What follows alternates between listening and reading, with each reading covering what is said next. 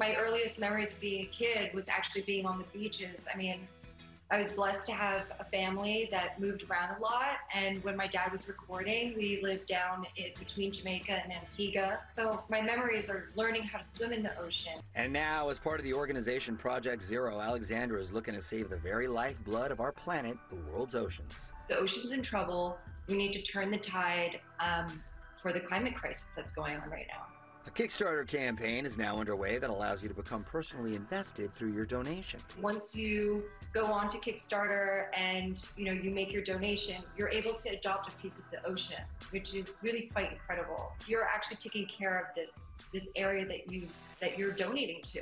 And this daughter of the Rolling Stones is gathering no moss as she forges her own place in music as a traveling DJ, which is an occupation Dad Keith is trying to wrap around his head. He loves what I do. He respects what I do.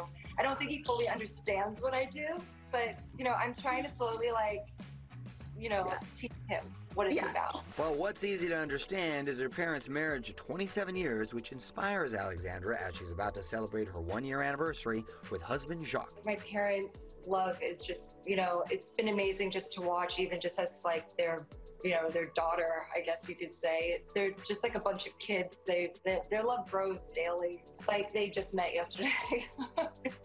They're really adorable.